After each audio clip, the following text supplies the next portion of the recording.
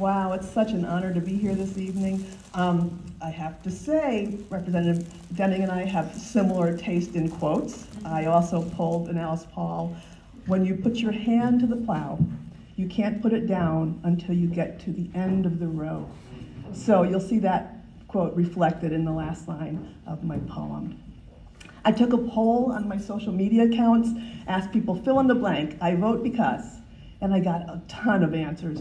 And many of them were very much the same. So if you are a friend of mine on Facebook, you'll see either your direct quote in this poem or an extension thereof, because I really have represented all of the quotes that I received.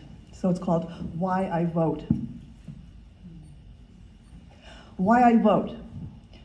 Because I care, because it counts, because I count, because I can, because my great-grandmother couldn't, because my great-grandfather could, because when Susan B. Anthony died, only 4 states allowed women to vote, because Alice Paul fought to change that, because 100 years later, we still haven't passed her Equal Rights Amendment, because women still earn only 82% of what their male counterparts make, because 12.5 million children lived in poverty last year, because poor children are hungry children, because elimination of SNAP emergency allotments will leave millions of families with food budgets of just $6 per person per day, because the floodgates of hate have been opened, because it's time for us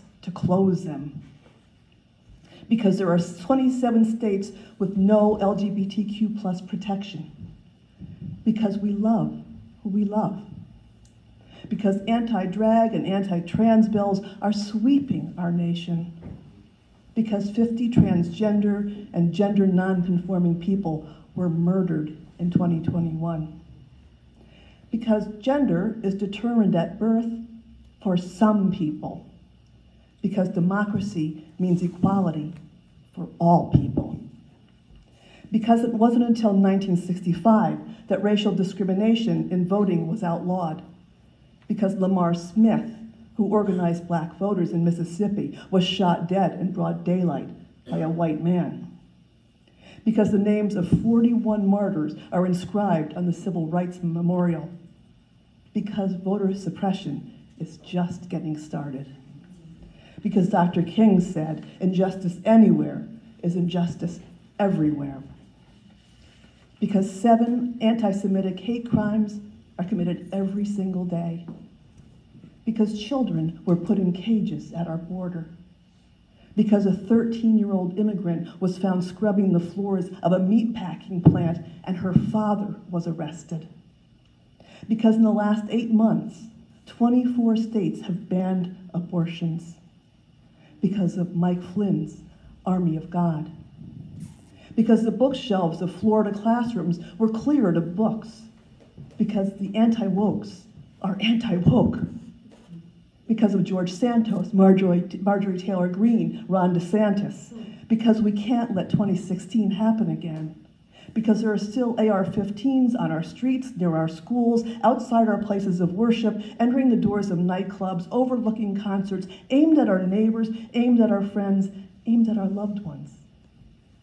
Because we seem to be moving backwards instead of forward, and I want to move forward. I vote because it's my right.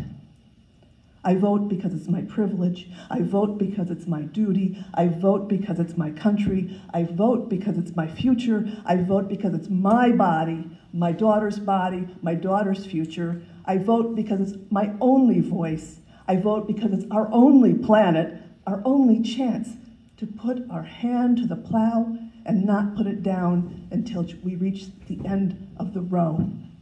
Thank you.